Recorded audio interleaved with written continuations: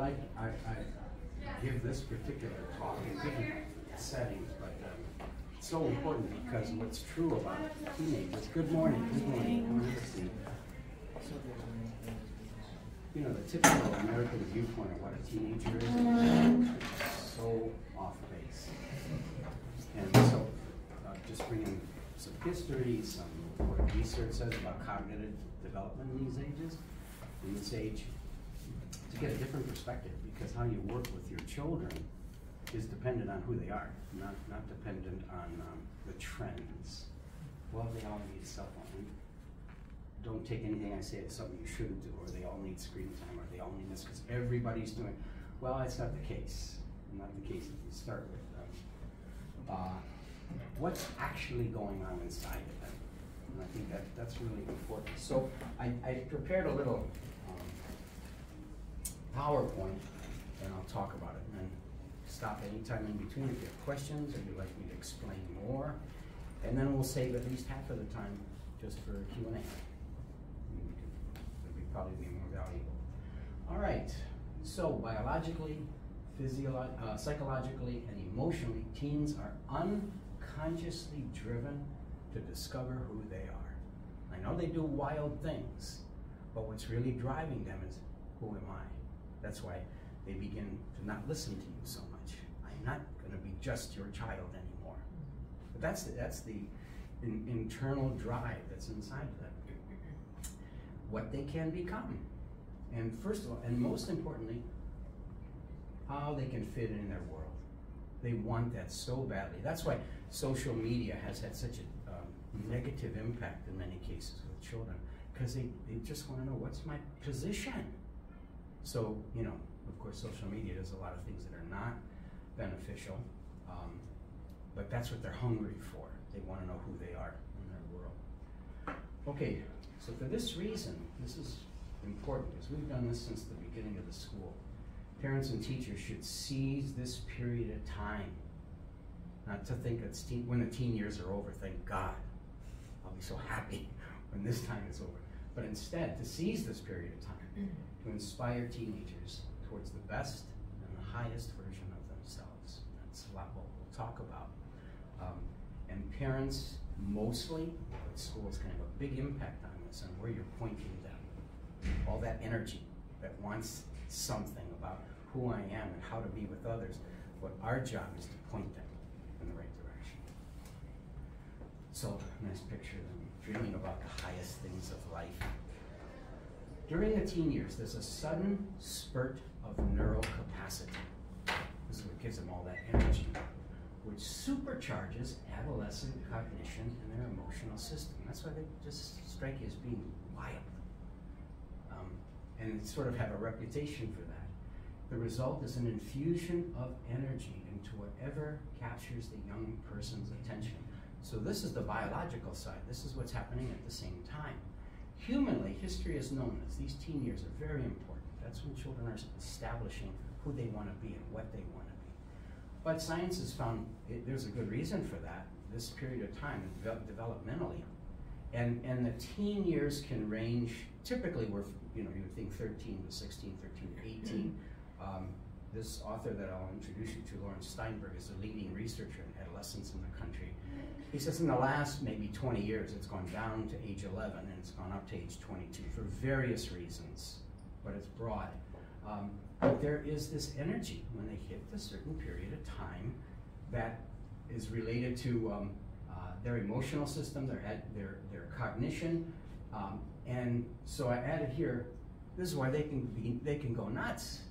They make so many stupid mistakes and crazy ideas about what they can do. I had a boy about 15 years ago. He was just determined he was going to make he was going to be a split end at St. Edward's at 5'4", 145 pounds. I wanted to tell him, don't go to practice. Please don't go. You're going to get killed. But they don't, their minds are just, I can do anything. But it's not, don't do that. No, that's where their minds are at. That's this infusion of energy.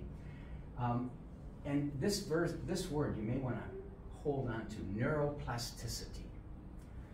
The time when the mind is shaped the most is age 0 to 3. That's the most.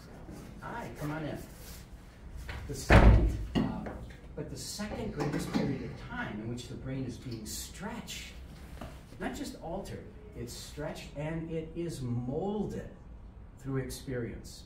There's tons of data that will support the position that by age 15, 80% of your habits and attitudes are shaped for the rest of your life.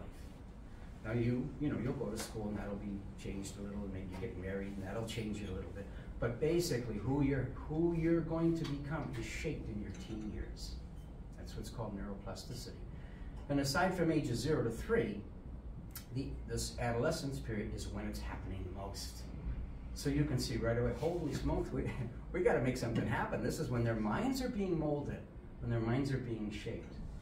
And it's greatest during the teen years. So I love this picture of first the molding. That's how we look when we're working with children, especially when they come in the first grade. I like that. We can shape them again and again and again, how to look at life, how to think about life. Not just discipline.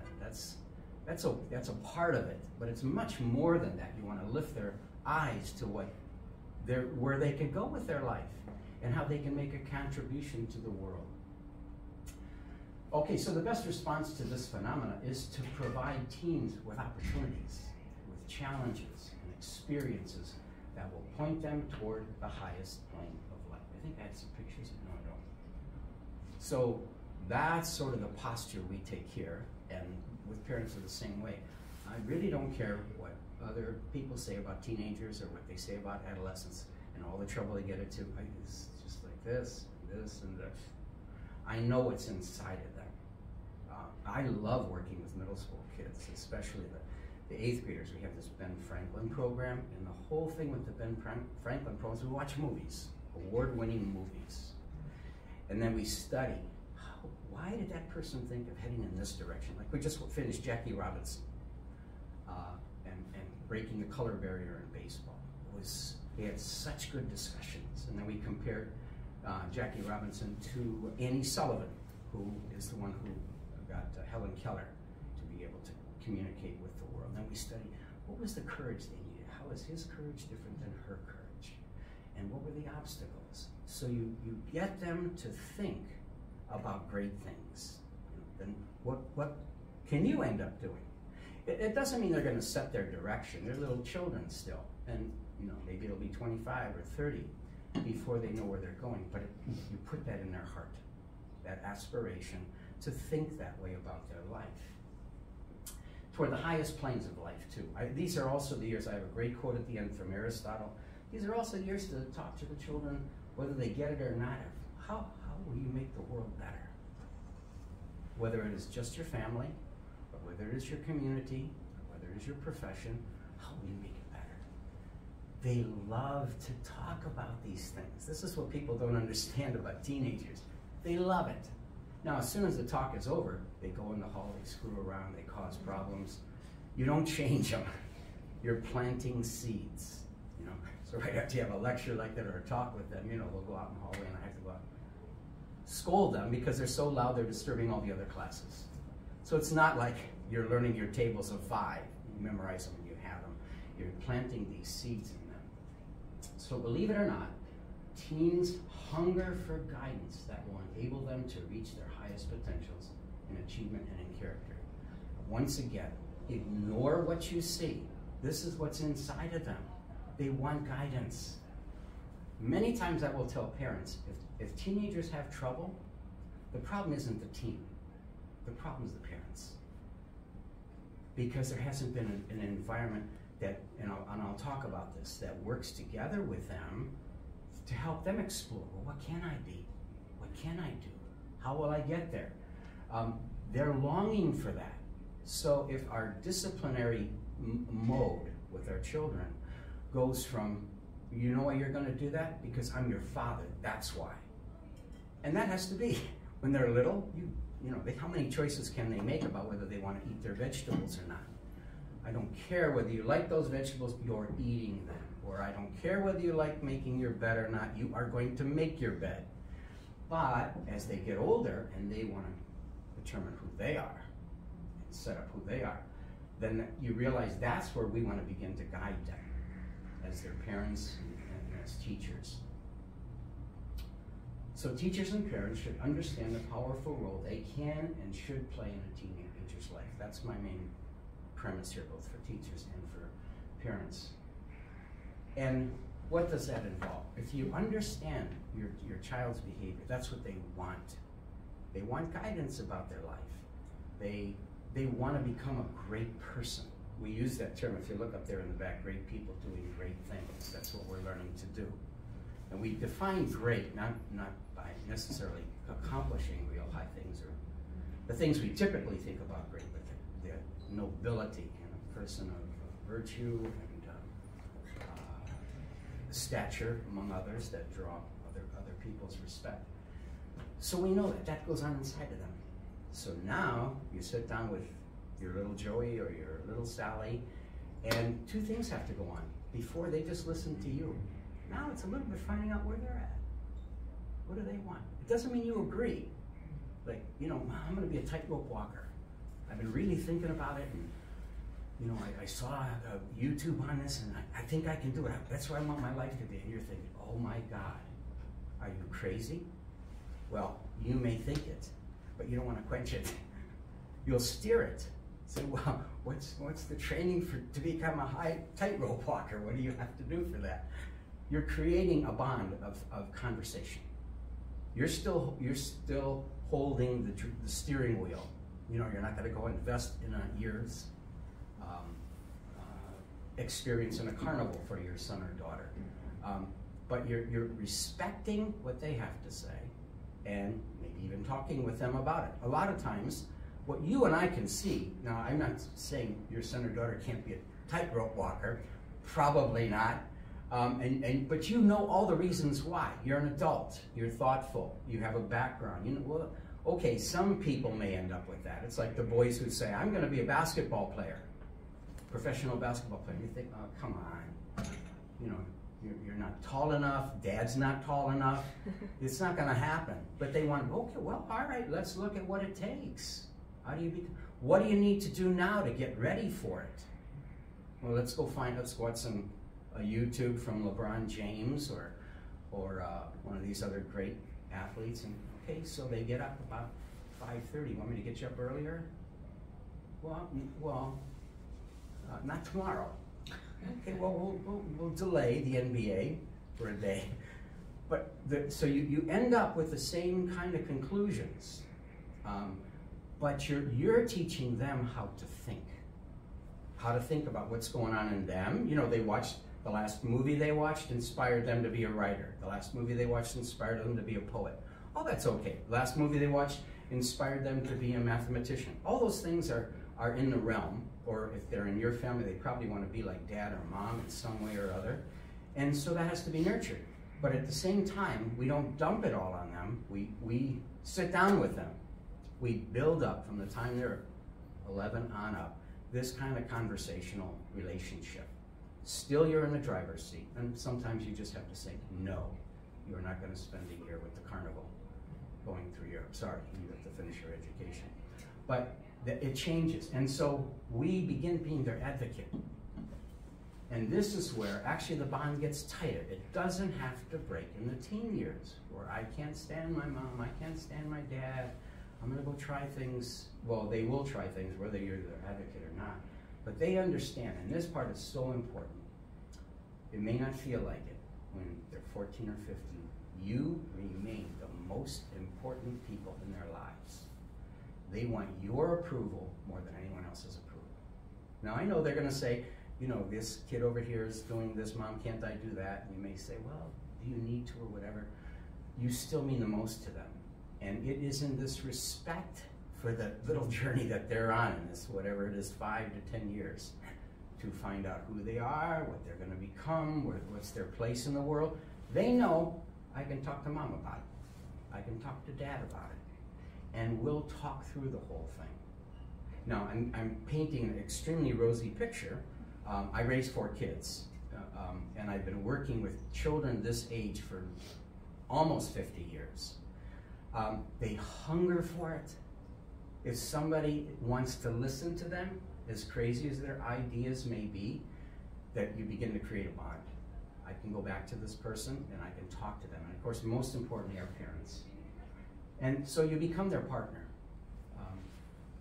making decisions together. Now, as they get older, they'll make more of the decision. When they're younger, the conversation, you are going to need to steer it, but make them look at it the way you're looking at it. So when you know, they have an idea and you're thinking, you know, I'm going to be a poet, Dad.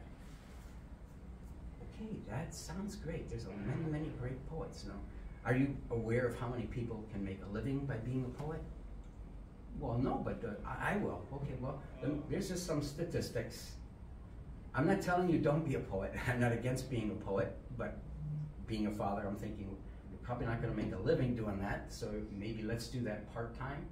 But they got to come to that decision, and they got to come to that reasoning, whatever line it is, so that they own it. But who helped them own it? Who respected them? It's you. And so you create this kind of communication bonding. Now, if parents and teachers do not make the effort to continually influence teens in a positive direction, and I would say this is going to cost you more time at a coffee shop or hot chocolate shop, more time on walks in the woods with your son or daughter.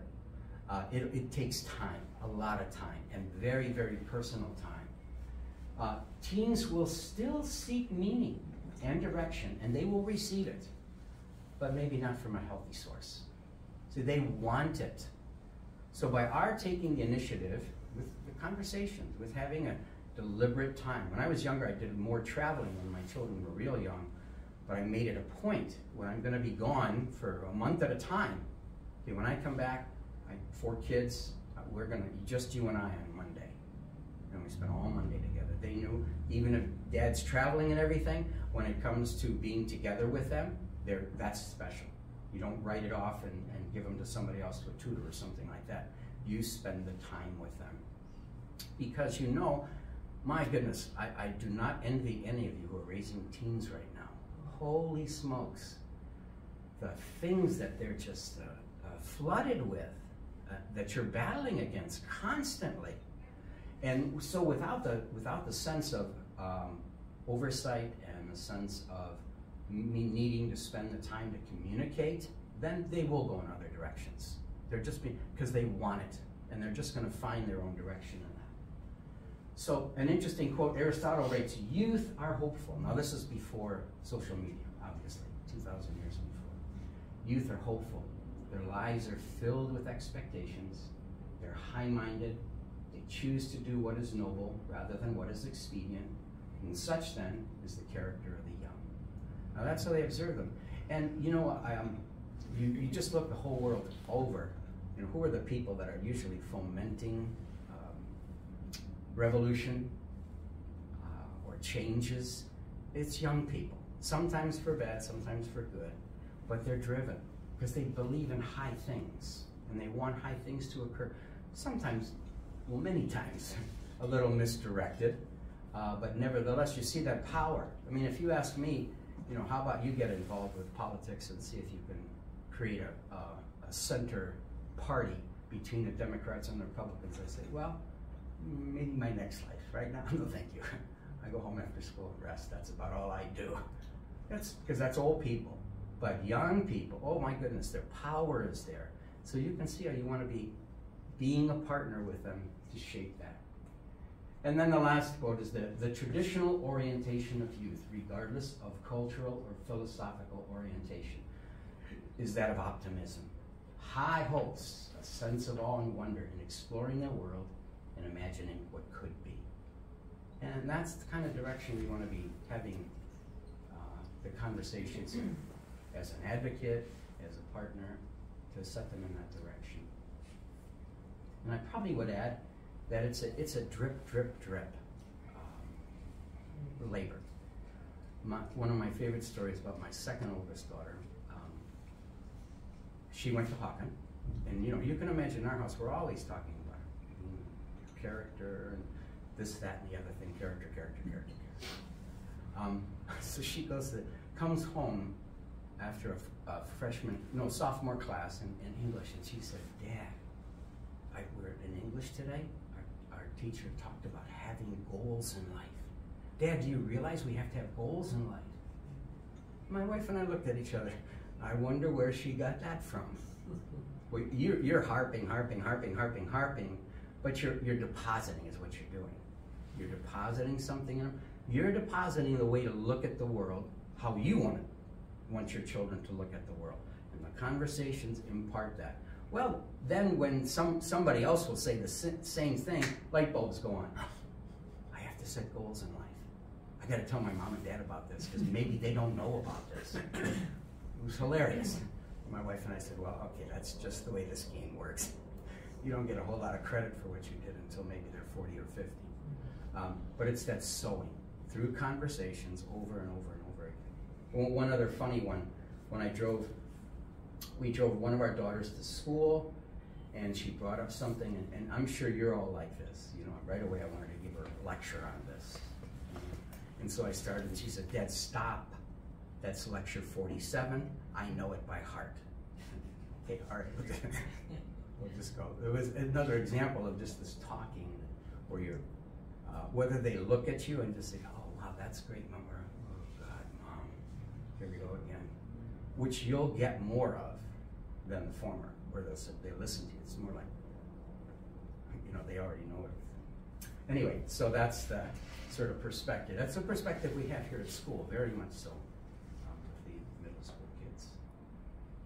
So I'll pause, and then if we get some coffee or a donut, and we have time to Q&A if you like.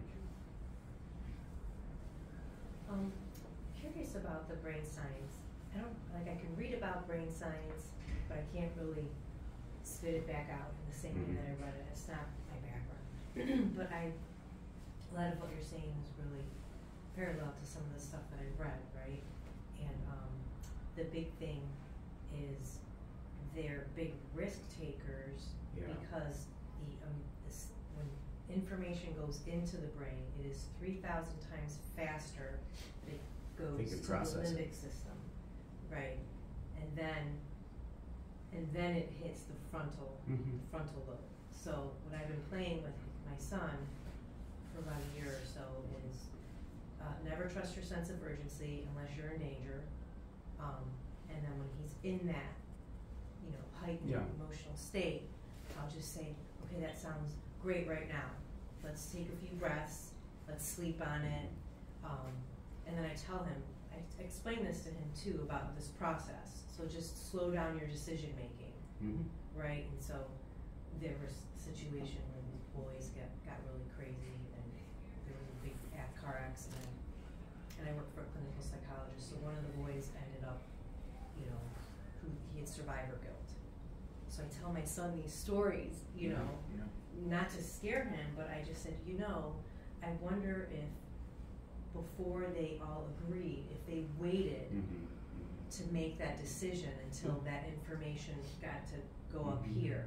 So I'm just trying to cultivate that, and I just practice. It's a practice for me, and so I just share that with him as often as I can. It's just a way, because the teenagers from the age from 12 to 20 or 24, that's the biggest risk-taking age group, right, that would take the risk to create a center line in politics. They would have the energy, they would have the chutzpah, you know, they would have the courage and be more daring than any other age group. And the only thing, like, how it's like, okay, that's great on one hand, but on the other hand, how can you keep them from going in a car with the kid who wants to speed? It's like, I wish there was a way to stop that.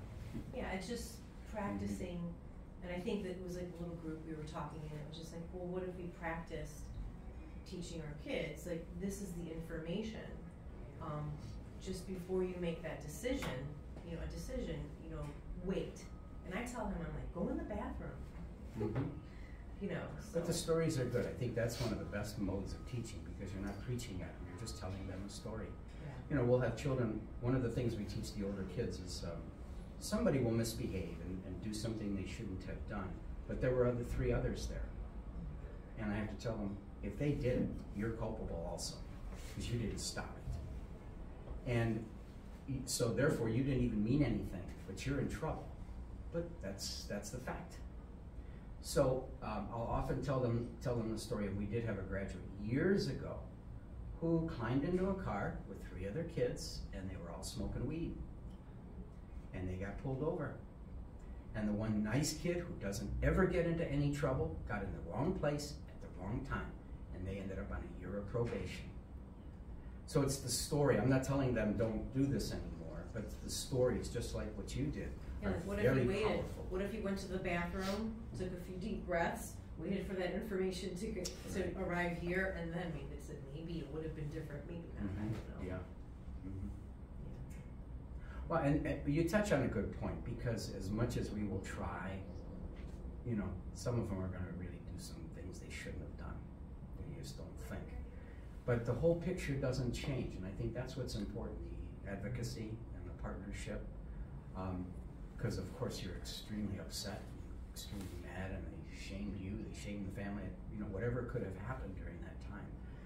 And then to be their advocate and partner again, you know, whether it's a small thing they did or a big thing they did, because they probably couldn't even explain. You know, that's what you often say when they're that age. What were you thinking? Are you out of your mind? And you know, this, I don't know. They couldn't even give you the rationale, but they still went ahead and did it. And that is going to be a part of them being a team and emerging out of that faulty logic that they have. Again, as partnership, again, as advocacy with mom or dad, that can, you know, sort of redirect, yet still supporting them as their advocate. Stories are great. Real stories in your life, or stories that are in the newspaper, famous stories. There's a way that stories stick with people. They take something out of them. I have a question. Talking about exploring the world, right? So they have so many interests that they want to try. So it's that fine line between being exploratory, but at the same time teaching them to stick with something and show dedication, and if they want to reach a goal, even when it's hard, you still have to kind of plow through. So I'm kind of struggling at this point where, like, okay, when should I kind of let him explore whatever he wants to explore? Or where should I say, okay, you know what, you committed to it, let's stick with it. You'll see, you know, maybe you're not good now and you feel deflated, but if you stick with it, you'll get better and you'll be empowered. So I don't want to be at a point where I can, like, force him to do something, but at the same time, I don't want to create, you know, for him to create a habit where, okay, try a little bit, move on, try a little bit, move on. Exactly. I don't want him to, when he sees something hard, to be a quitter, you know, to quit over time. So it's like, when is it, you know, when to choose, and you know what I mean? Yeah. Yeah, there's probably not, I can only tell you stories of different situations where that. I mean, there's some where there are certain things that you have to stick with whether you like it or not. You will do well in school. At least with your core subjects, you're going to do well. But I don't like language art. You're going to do well. I want you to go to your teacher and ask her, what is wrong with my writing? How can I improve it? Because there's the realm of responsibility. Sure. And in that realm, you can't say, I want to do something, well, I don't. You have to do it. Then there's the exploration, and there's two sides are like that as well. The things that the children want to do, it's just exposing them to something they didn't have a chance to do. Versus, okay, if you're going to start piano, mommy and daddy have to pay X number of dollars every week for those piano lessons.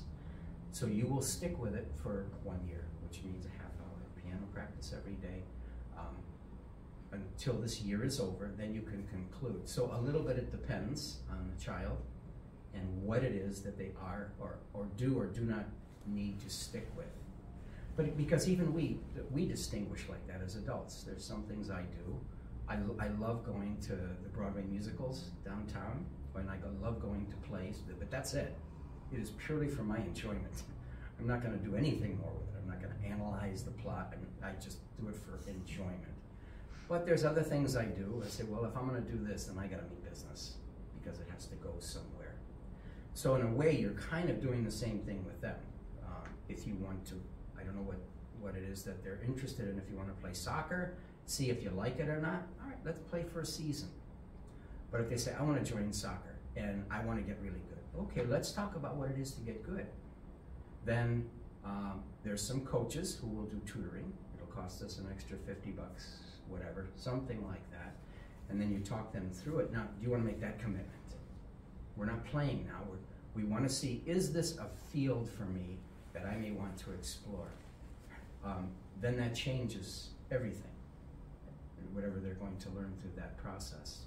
So it's kind of a non-answer, and most of the answers I gave you is from experiences I've had with different kids in different environments. Like that little boy I told you about, the football player. Mm-hmm. And so I took him at his word. Okay, I'll help you. So in the beginning of the year, I had the kids come up with goals in their 8th grade year. And then we sit down and talk about them and work out plans. And usually they have no idea how to do this. But you brainstorm with them. Okay, this is what you want to do. How are you going to make the team? What do you need? Well, I just go out for it. No, that's not how you make the team. Have you talked to any St. Ed's players? What do they do? No, I haven't. Okay, I'll give you a week. You know, some kids who were Birchwood, they went to St. Ed's and played football. What did they do to get ready? So a week later you find out, well, they get up every morning to lift weights or to run for a few miles. Okay, you want to do that? That's the first step. And his stopped real early. No, I don't want to do any of that. Okay, then just go to the Browns game, enjoy, or go to the Friday night game. So helping them to discover at what level do you want to participate. Again, just coming back to an adult, we determine what levels we'd like to participate. I don't know if, from getting in shape to picking up a sport, how much do you want to do that? So, and this goes back to the same thing, being the partner. You're really helping them to think about what they're doing and to bring them onto the same process as if you were in their bodies thinking about it, how to think about it. So if you want to do some extracurricular, at what level? You just want to be exposed to it? Well, mommy and daddy's got to pay some money, so no, we're not going to do that. You find some other way. So if there's going to be a commitment, then I need a commitment from you. I don't know if that makes sense. Sure. But if you have the commitment then, if they do wake up at 5 o'clock in the morning to do those things? No, well, in a nice way, no mercy. They're not going to learn it any other way. You know, there's a fascinating article in the Atlantic Monthly, if any of you get the Atlantic Monthly, because of the epidemic of anxiety, depression, suicides, all over the country with teens, and primarily with girls, but boys as well. And the conclusion, this is a journalist, but she's drawing on all the research. The conclusion she makes is, well, it's not that the world is worse and there's more things to worry about, climate change and all that kind of thing. The problem is the habit of moving obstacles out of children's way so they don't have to go through them. So instead of going through the obstacle, well, let's just move it out of the way. So, but I'm so tired at the end of practice. Honey, you decided you were going to do it. Mommy and daddy are paying money to have this coach. You are going to do it. That's what an adult does. That's what a mature person does. Now, if you want to act like a 4-year-old, I'm not going to let you choose something in the future. I'm rehearsing things I've told other kids before, as you can probably tell.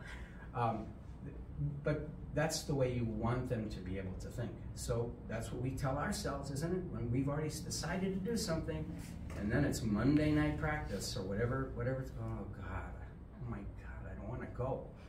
Paid for it, I committed to it, other people are counting on me, you do it. And children need to learn that, and moving stuff out of the way so they don't have to go through that anguish, which is a part of growing, really damages them. Then every time they come up against the next wall, there's a reason, and they escape from it. They don't build up the grit to face things. We call it finishing it. Finish it. Yeah. How can I support you? Like, and sometimes support looks like, yeah, that was really hard. I see that you have a lot of angst about that. Do you want to take a, walk the dog and come back and then revisit? Maybe math, or it might not be math, but like it might be, just something.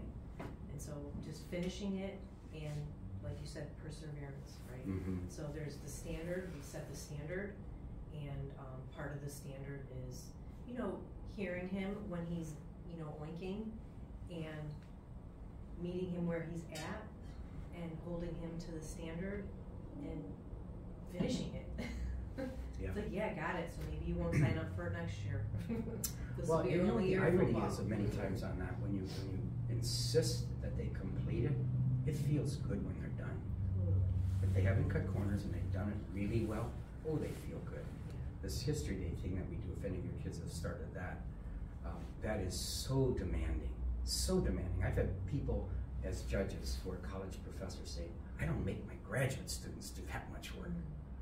But Connie Miller is just wonderful in guiding the children through that, and they struggle with it, and then they don't win, and it is amazing. As soon as it's over, they're already talking about what they're going to do next year. The sense of accomplishment supersedes getting out of something. And it sounds like, you know, we're new, you know, but it sounds like the standard is set. Yes. That that's it. This is what it is. This is how we do it, and here's the support also, and you'll finish it. Yeah. And it's part of it. That's like probably the best example. Like just the way I was reading it. It's just he picked the topic, and he said, "Mom is not going to pick tanks, and I'm not about to be the best. I'm not if you want me involved. It's him and Dad." And I'm like, but I give him space, or I ask questions. And, you know, I'll watch a video on it and fall asleep. But, Yeah. it's there. No, you present a very good picture because it's both things. You know, I had such a reputation of being stern and strict, and kids are scared to death that they get threatened to be sent to me. But they also the kids that feel are very close to me because I will be very strict. Minute 1 and minute 2. Okay, so let's sit down. How about you and I figure this out? So it's a combination that, you know, in this advocacy and this partnership. With me, you are not going to cut any corners, period. At the same time, I will do whatever I need to do to help you reach the goal that we've already established. And so that kind of insistence on high standards, and yet at the same time, not just leaving it, oh, you're just lazy, you're not a good student, you don't want to work hard. No, you're lazy, you don't want to work hard, you keep cutting corners, and I'm going to help you stop being like that. So it's just like you're describing. You put in the energy to help them do what they cannot do. And you're not just demanding of them. You mentioned in the beginning social media. And I mean, my oldest is almost 13. I have younger ones, so I've had a chance to kind of, navigate because over. of that, say, oh no, I don't want to do that. So it's coming up, words of wisdom. How do I go about it? Guidelines. Yeah, wow. I do not envy parents who's got to deal with all that kind of thing. Yeah, it's very, very hard. In fact, I've heard one of the leading psychologists with adolescents, another one in addition to Lawrence Steinberg. This is a great book, by the way, Age of Opportunity. He's the leading researcher. But I heard this fellow talk on a panel, and he said, I wish the schools would tell the kids in middle school, you cannot bring your phone to school. He says, because if I tell my kid not to, it's just I created a different psychological problem. And that psychological problem is, you know, they're an outlier. You know, they're peculiar. So here is a person who's an expert in the field. He doesn't know what to do with it. And I think it's a very much a family issue. Some families I know will just say, well, that's fine. All the other families we happen to be Debelaks. And we know that's not good for us. So we're not going to do that. So it becomes that little strategy I learned from my good Jewish friends.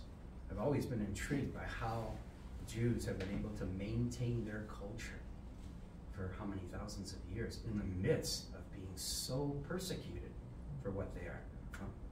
We're Jews and we're proud of it. I thought, well, there's something to that. You know, not that we would become Jews, but that they would have, or like you're trying to insist on, we're not going to lose our Greek roots. So there's something about, you know, I know maybe it sounds a little arrogant. This is our family. And there's a lot of things that say social media is not good. So we'll do it, but only under these circumstances. First of all, you run the whole thing to what extent that you feel comfortable doing social media. You know, and then there's some kids who use it and it's not, doesn't affect them. I think more it does, you know, but it's kind of how to navigate that and bring them on board. Again, I would use the same thing. Well, what happens, honey, when you're on social media? What bad things happen? What good things happen?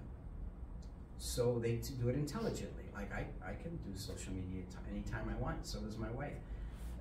We just thought it was a blessing to the whole world. Facebook, Twitter. My wife just thinks it's a blessing to the world. I've got 17 grandkids. She's in touch with them almost every day, contacting them and back and forth. How wonderful is that? Now, of course, we know my wife's not going to get hooked on some negative thing on Facebook or something, but that shows it can be used for good things.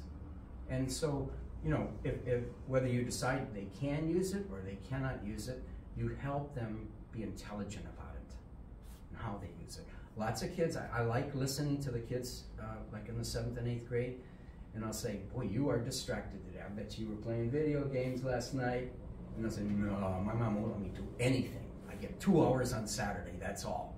I'm like, oh, that's too bad. So I know what's going on. You know, you wouldn't be the only person who restricted use of screen time or anything like that.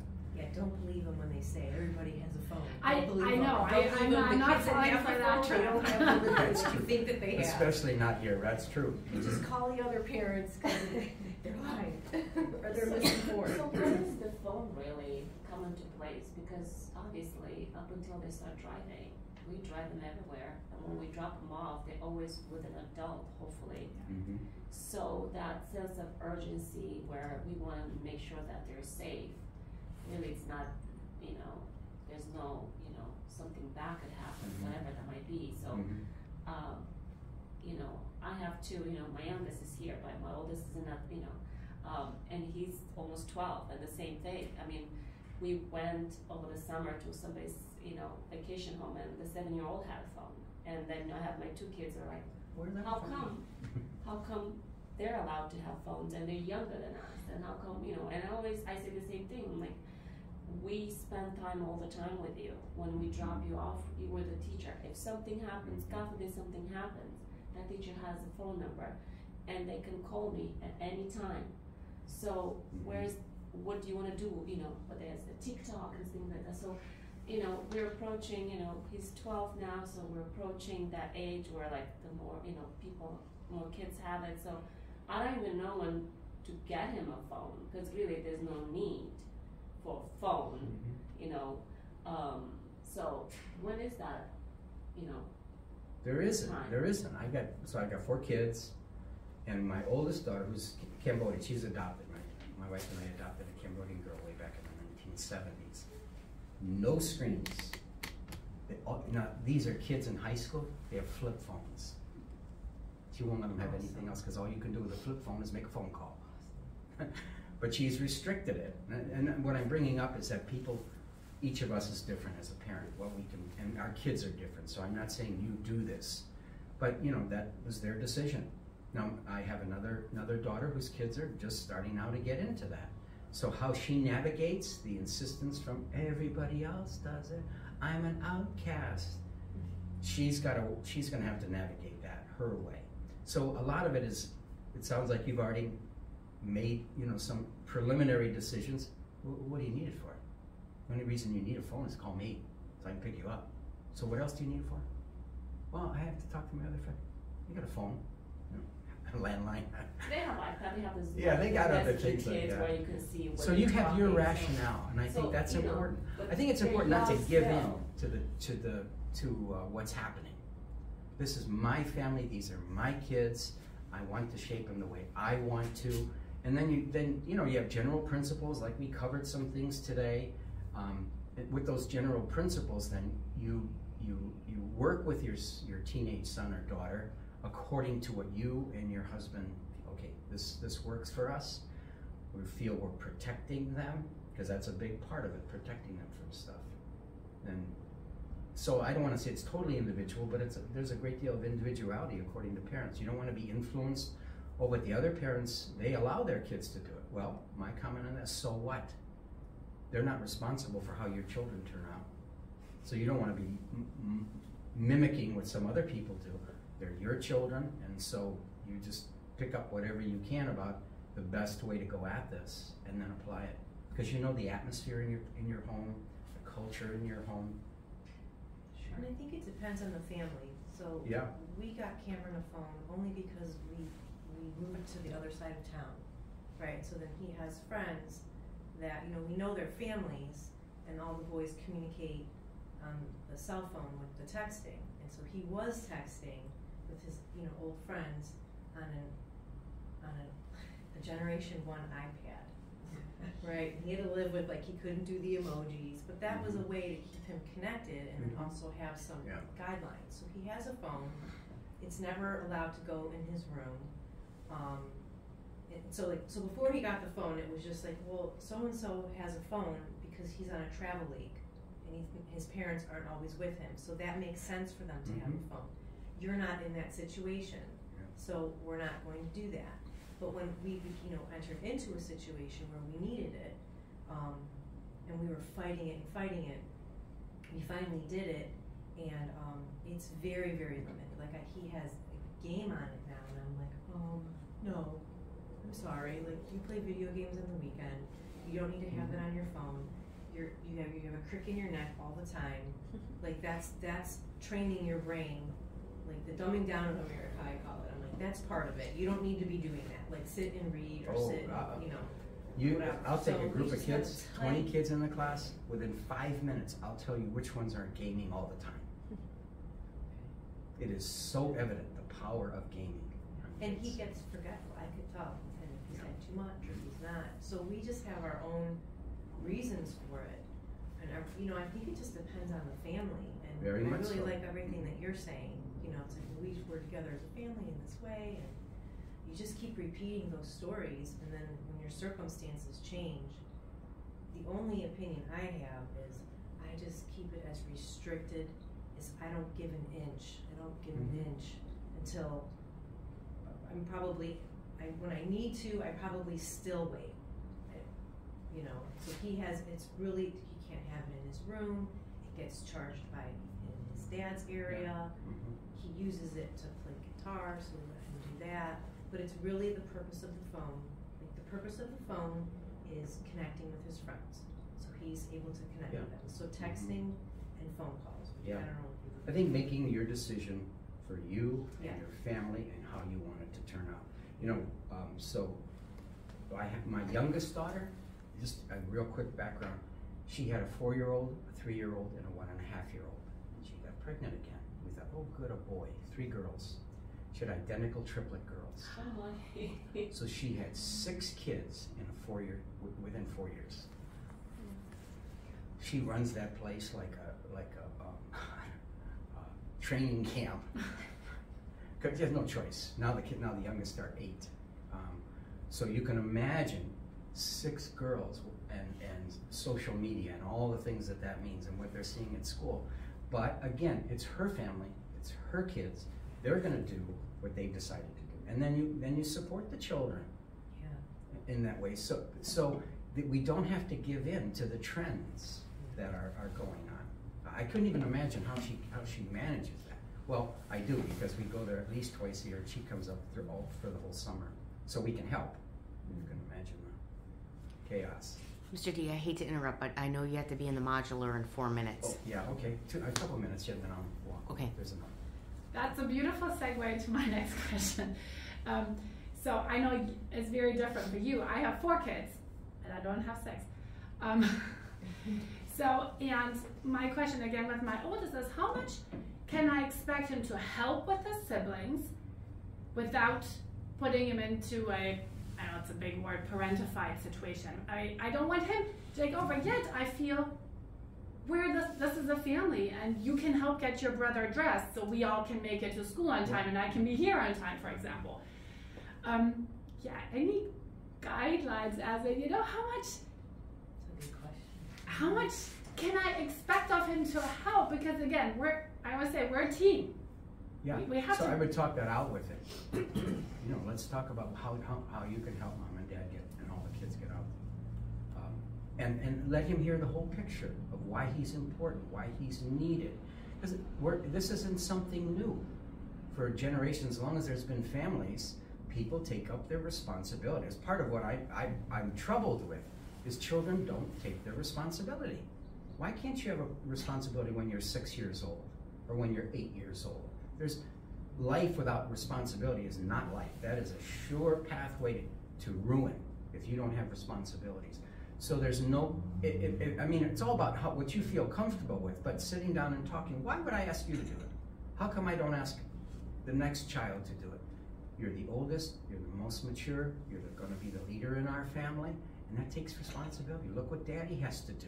Do you think he wants to do this and this and this? But he loves me, he loves all of you, so he does all kinds of things for us, for the whole family. I'm not saying do what I say, but it's different. Every kid is different in terms of their role in the family, and for them to understand that and then to be expected to do that is healthy. One of the things we teach all the kids here when we teach justice, but we don't teach it in a social way like that. We talk about whatever environment you walk into, you've got to ask yourself, what am I supposed to be doing here? What is my conduct here? Am I a leader here? Am I a helper here? Even when they behavior, I seldom will scold children for talking, or blurting out. I'll talk to them. Okay, you're in a classroom. We're all learning. Everybody's listening to me. And what are you doing? Yeah, you're talking, screwing around. Okay, what should you be doing? What's the right thing to do? Be quiet. When should you talk? You had a good joke, but when should you tell that joke? When I go into the hallway. Good. We're on the same page. The kids can learn. They can learn just the same sorts of things that we do as adults, but we have to take the time to explain to them and then to insist. Yeah. Make him a good big brother. Tell them when they're older, you want all the kids to the same. What's your oldest son's name? That's Surian J. Yeah. Yeah. You say, well, all the kids are going to grow up there. I want to be like Surian. I want to be like Surian. He's my hero. Well, I don't care about anybody on TV. Surian's my hero. Do you want to be like that, Surian? Or do you want to be all the other ones who say, oh God, here comes Surian. I don't want him to be around. That's what, children can understand that. Yeah, I have to go to a class. Yeah, thank you for coming. Thank you so much. Mm-hmm.